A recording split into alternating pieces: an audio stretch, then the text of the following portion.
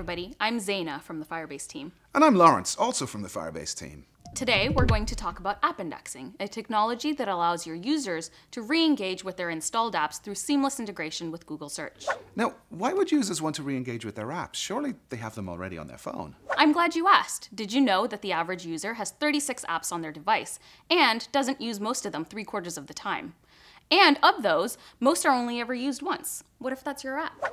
That would be bad. I worked so hard on that app. Exactly. So with app indexing, when your users search for content in Google, your app's content can appear in the results. And not only that, with autocomplete and using in-apps in the Google app, you can drive users through your content too, right? Right. So how does it work? Well, if your app and site have the same content, you can associate them with each other, and then your app can receive incoming links from search.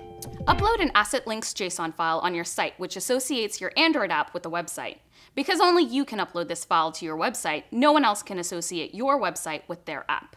The target property contains information about your Android app, such as the package name and details of the app certificate, making sure that the right app is linked. In your Android app, within your Android manifest.xml file, you can specify intent filters. These tell Android how your app should be accessed by the system. So, in the case of someone discovering your content in search, and that content triggers a launch of your app, you can then tell it which activities to use. So, in this example, when the URL matches recipeapp.com/recipe, you'll launch the recipe activity within your app. When the Android auto-verify attribute is present in the intent filter, installing your app causes the system to attempt to verify all hosts that are associated with the web URIs in those intent filters. The system treats that app as the default handler for the specified app link pattern only if it successfully verifies the links that are declared in your manifest.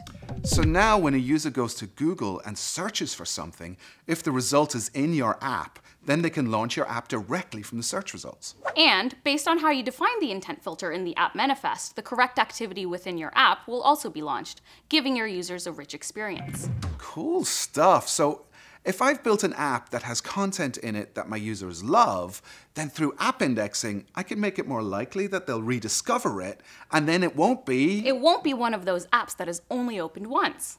Cool. So how do I get started? Just visit this URL, try out the code labs, samples, and read the documentation.